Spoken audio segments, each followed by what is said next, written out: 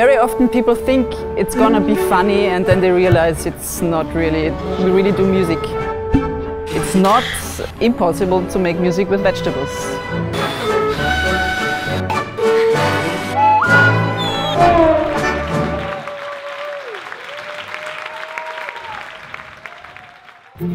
My name is Susanna Gartmeier and I'm a member of the Vegetable Orchestra. The orchestra exists since 18 years now. The first instrument was the tomato, because you can do sound with tomatoes, but it will be messy for sure.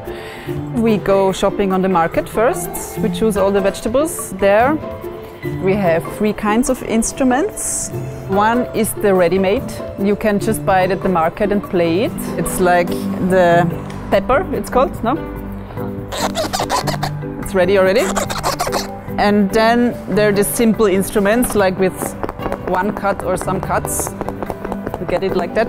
Then with the more complex instruments, we have some that work like normal instruments, you know. The pumpkin is the bass drum, and the sound of the pumpkin is really important. Good. After shopping, we go to the venue and start to build instruments. All in all, it takes 2 to 3 hours to build all the instruments for everybody. And then we start with the sound check. And since we have new instruments each time, we have to have a very long sound check.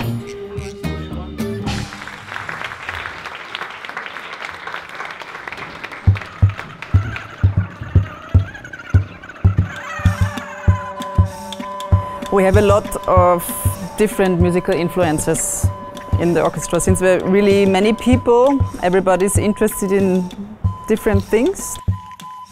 We make a soup during the building process of the vegetable instruments with the remaining vegetables, and we serve it to the audience after the concert. And it's also after hearing and seeing us and smelling the vegetables, which will be intense in there because it's so small, this theater, and then you can also eat it. You never get it out of your head anymore if you're in the orchestra to look vegetables in another way.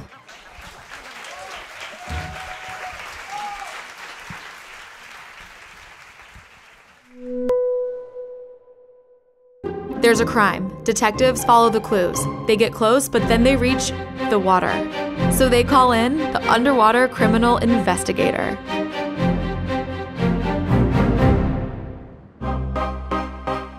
That's Mike Barry. Hold on, this is Mike Barry. I dive in very strange places looking for very strange things. Mike has been an underwater criminal investigator for 35 years.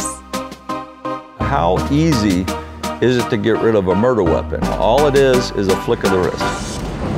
In someone's mind, that murder weapon is forever gone. They have no idea there are people like me crazy enough to go down there and search. Law enforcement depends on guys like Mike to preserve and recover evidence. Your 3 cores in underwater criminal investigation is body recovery, vehicle recovery, and evidence recovery. I get called about twice a week, sometimes more, sometimes less. And when a call comes in, hello? Chances are Mike's in for a challenge. Some of these locations are absolutely disgusting.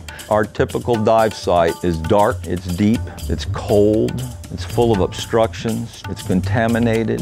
The danger is there when you get in the water. You know, I've had murderers tell me, you know, you'll never find it.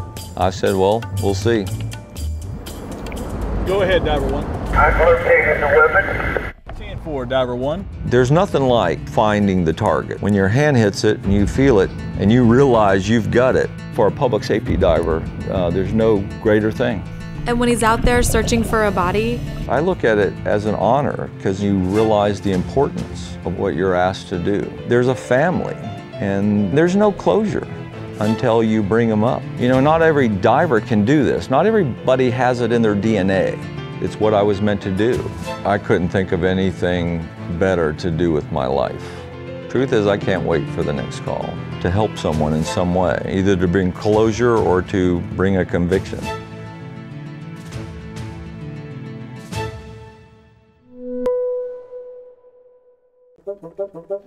I cook for warthogs, emu, lions, tigers, hyenas, spoonbill, sun bear, flamingo, and giraffe. They can be very picky. Every morning, I'm preparing around 350 pounds of food. My name is Stacy Kiles, and I prepare the food for the animals at the Oakland Zoo. I'm also known as the Zoo Chef. My day starts off very early before the sun even comes up. I've got to get the food for the animals or we have nothing to prepare. The calm before the storm of getting to the market. I need to get about a ton of food today, literally. The produce market's kind of hectic. You've got a lot of forklifts running back and forth. You've got trucks everywhere. There's a lot to choose from. I have to stay organized or this can get very overwhelming. I've got a huge market that I've got to go through. I've got to pick out the right produce. So I have a limited amount of time at the market because I have to get back here to prepare the diets.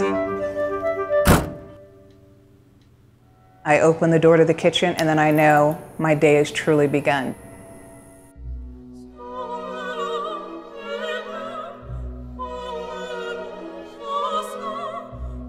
Sun bears, 48 grams apple. Coatimundi, 3 hard-boiled eggs, lions, 10 bones, and 5 ounces of grapes off the vine, 7 servings, 2 whole bananas, 60 grams of crickets, 1 drop of vitamin 44 grams banana, full of calcium, 2 root vegetables, 44 grams of 12 ounces of lake smelt. The zoo itself as a whole prepares about 1,000 diets a day. So that's anywhere from the elephants down to the leaf cutter ants and all the little reptiles and all the little frogs.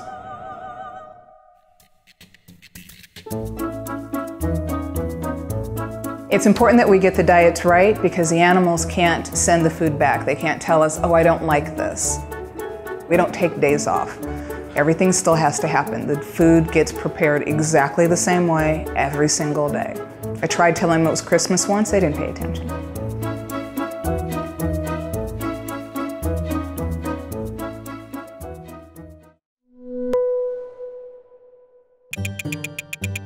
Usually when people first see the mannequin, they're kind of wondering, what does it do? I mean, what's the purpose of it?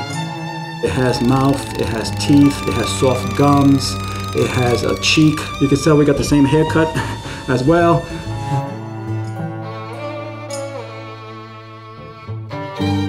My name is Philip Reales. I am the Director of Sales for Columbia Dental Farm. We supply dental mannequins to dental schools. What we basically supply is their first patient for them to train on before they actually move on to live patients.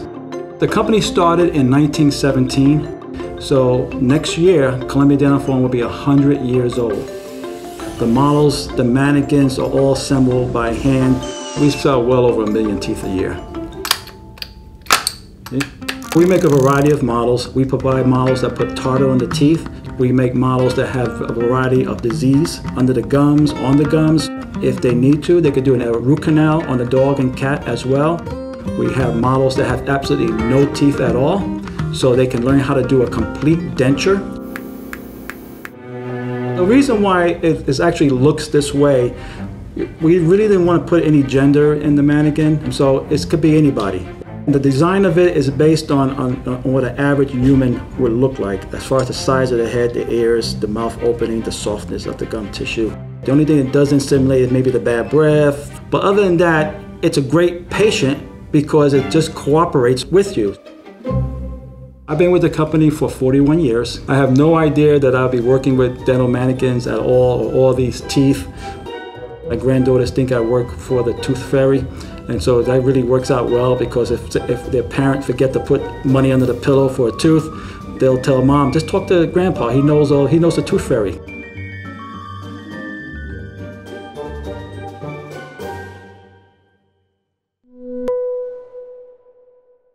A lot of people consider mini golf to be very benign and all fun and games, but at this level, it can be a cutthroat competition among the greatest players in the world.